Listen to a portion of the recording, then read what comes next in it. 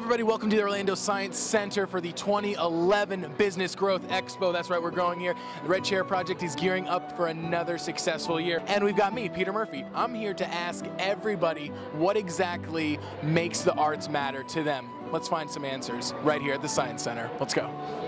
As their inspiration, whether it's music or dance, a really good poem that you read. The community.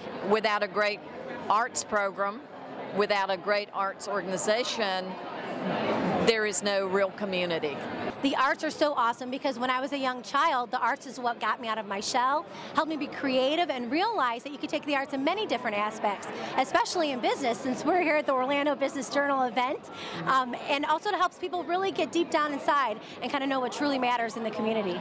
They're part of what we are. I mean, they're all about our culture. If we don't have the arts, then people won't know 100 years from now what were we about.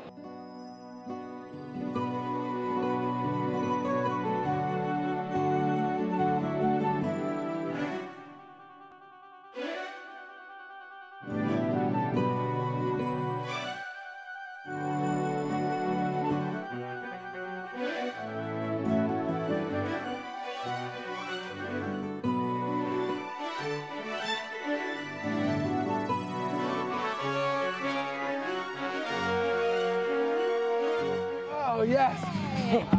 All right, hey. Oh my gosh, hey guys, Red Chair Project. I'm here with Anna. Anna, how you doing? I'm doing great. How are you? A little winded, but you know what? I made it here just to ask you the simple question, why do the arts matter to you? If everyone had an outlet of some kind of art, whether it be visual or performing, dance, anything, they would have a much better focus of their frustrations, their joys, and there'd be much less violence in the world.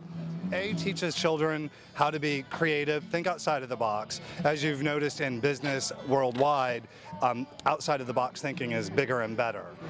To share why you believe the arts matter, go to www.theartsmatter.com, and to check out all the happenings in Central Florida, go to Central Florida's Arts and Culture Guide, redchairproject.com.